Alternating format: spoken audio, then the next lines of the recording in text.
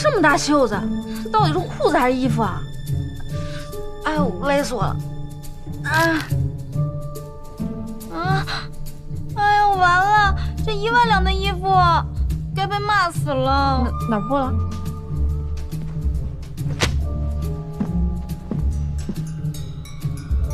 切，莫非一身姑娘行头，就难倒这李庄主了？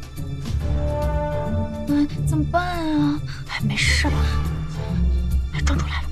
怎么那么慢？庄主，都怪我，龙帮主自己穿的，腰间还撕裂了。静儿，找个布条过来。是。庄主。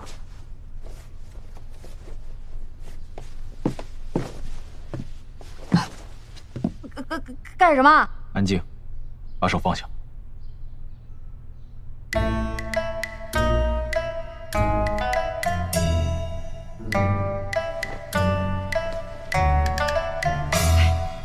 一件破衣服而已，至于吗？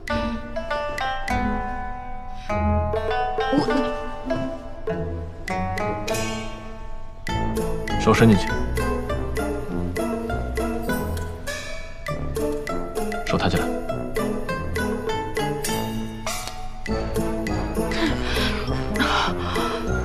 手放下。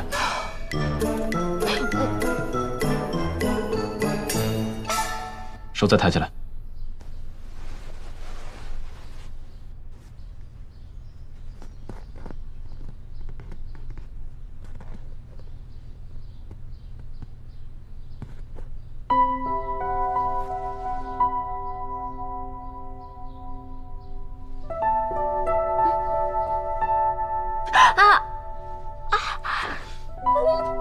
不是让你别乱动了吗？没事。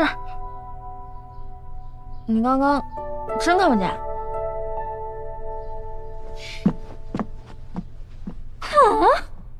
切！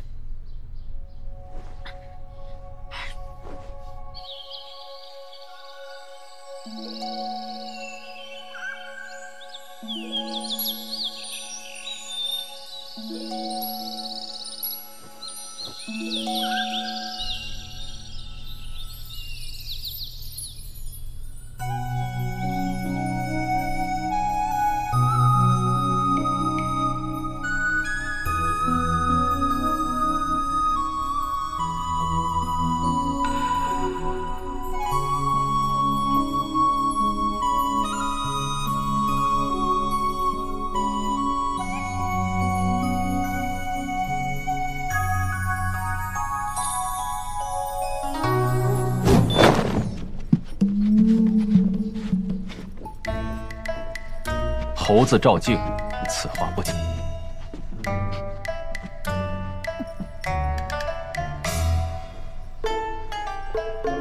拖地烟笼海棠白水裙，拜照品月断袖飞碟氅衣。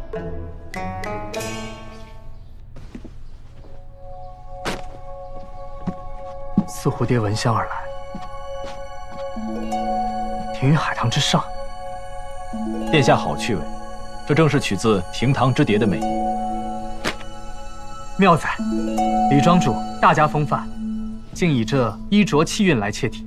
不过本王尚有一个疑问，为何这袖端如此之宽呢？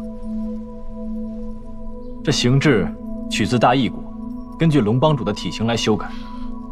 我特意将袖口放宽，这样一来显得长短相宜，而且也更加宽松，符合龙帮主爱动的性格。好，李庄主，这件裙衫，本王十分喜欢。哎，你可喜欢这裙子？谈不上喜不喜欢，因为太贵，买不起，也不想穿。那如果本王送给你呢？你之前不是问本王来做什么吗？现在想来，本王倒是有一事相求。你求我？杀人放火除外啊。哎，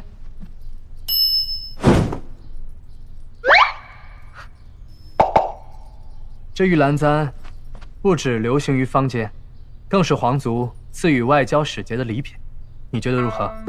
你还会变戏法呢？那给我变个吃的，会不会？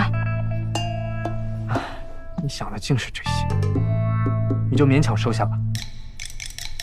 送啊？行吧。今夜杜甫设宴，本王人生地不熟的，想请龙帮主与我一同赴宴。你就好心帮帮我这个可怜的外乡人吧。哎呦，哎呦，你看本王大病初愈，哎呦头疼，哎呦等，皇子卖惨真不容易。行吧，今儿个刀山火海，本姑娘陪你走一遭。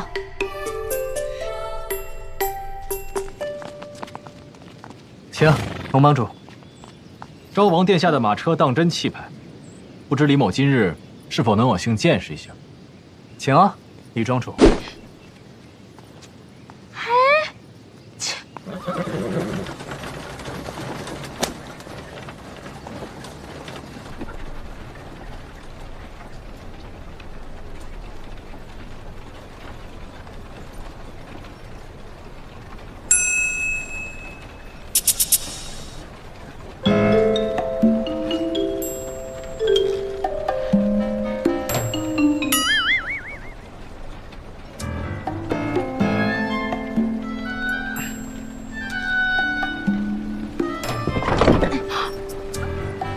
武林，慢一点。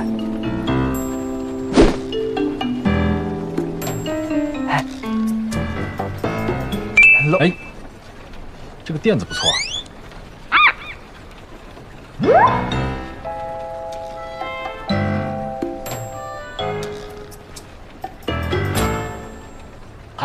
恭喜杜大人，恭喜杜大人，恭喜杜大人，恭喜恭喜杜大人。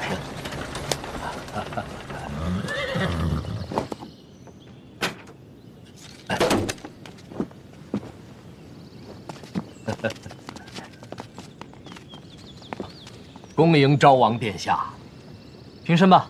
谢殿下。杜大人，